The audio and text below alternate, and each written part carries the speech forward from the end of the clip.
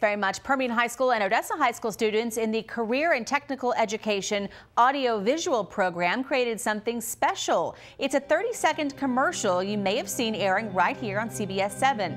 The students take classes at the New Tech campus. They spend countless hours putting together the Crime Stoppers commercial, which focuses on reporting about drugs in schools. It's nice to see people recognize,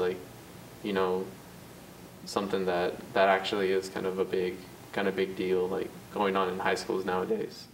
These ECISD students will be up for an award for the commercial at a state competition next year. Instructor Courtney Hembry has already had students recognized for their work.